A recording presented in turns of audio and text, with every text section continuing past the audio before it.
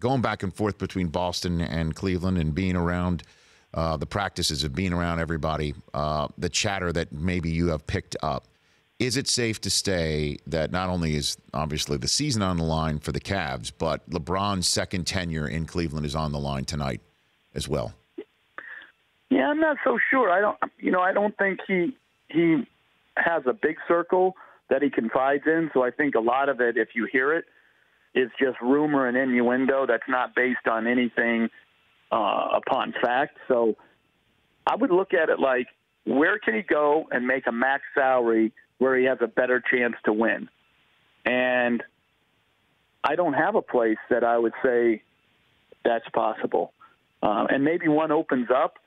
But I think one thing I do know, he says, and every athlete says this right now, like when asked about their future, I haven't given it one bit of thought.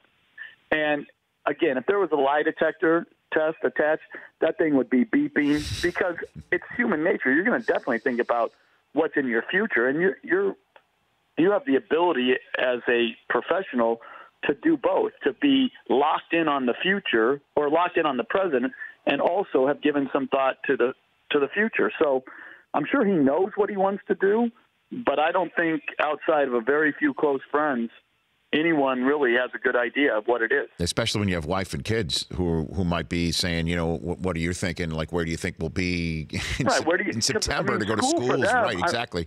Right. Yeah. And I think he has, I think he has at least one child that's approaching high school age. And so, that's when to me, it becomes, trickier and trickier because he's supposed to be a really good player, and you want to make it such that he has his best chance of success as well. Well, and I don't, while we're just on the subject, to just go deeper into it, let's say remove the max contract out of it, Jeff. I mean, he's got money.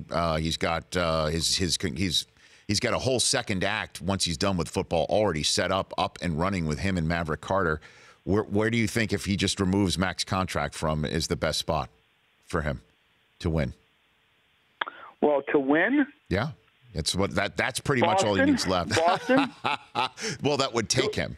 That would take him. And well, I don't think anybody wouldn't take him if you take the contract out of it. I mean, if LeBron James, and it's just, are you better with his game and talent and all that comes with James? Yeah, I mean, he could go to all 30 teams. So I think his best chances would be to win, would be to go to Golden State, would be to go to Boston, would be to go to Houston. Philly would be another one. So, yeah, I mean, the teams that are,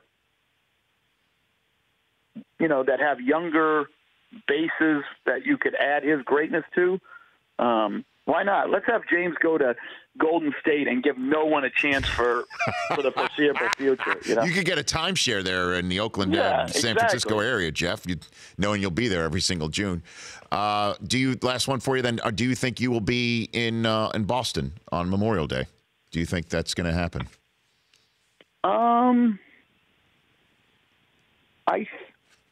Waking up there after a game. Yeah, you think you'll be there on Sunday? Yeah, I think they're going to win tonight here. I thought they would win in 5. Mm-hmm. Cleveland, to me, has done a good job of getting it here to the 6th game.